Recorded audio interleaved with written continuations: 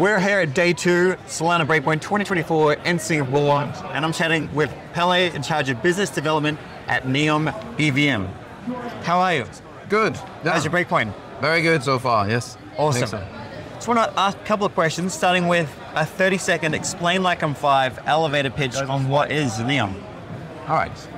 So Neon is essentially a compatibility layer that's built on Solana. So with EVM parallelized deployment. So basically, as an EVM developer, I can use Neon EVM to access Solana and build my programs, work with my toolkits in the Ethereum universe that I know without having to learn Rust in order to deploy on Solana. Awesome. So, I mean, I'm a little bit familiar, but it's kind of on my radar early on. A couple of follow-up questions in.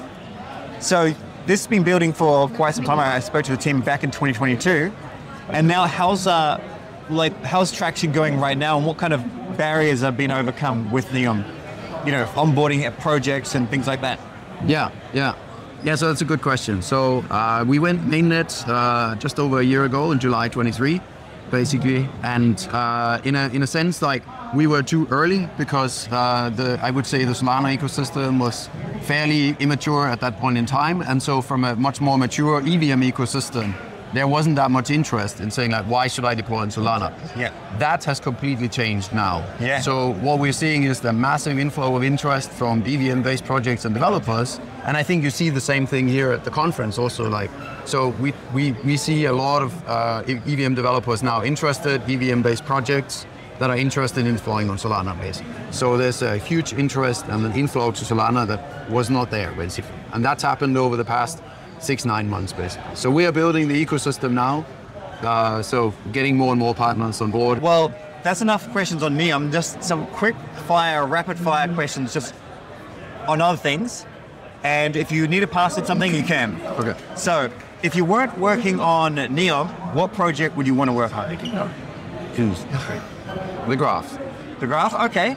DeFi, are you bullish on DeFi? Bearish on DeFi? Interested in DeFi? Very bullish on DeFi. It is the future of finance. Yeah. What's your favorite DeFi application on Solana? On Solana, probably it's so between Camino, Lend, and Solend. Like now safe basically. Yeah. And what about in the EVM world? What's your favorite?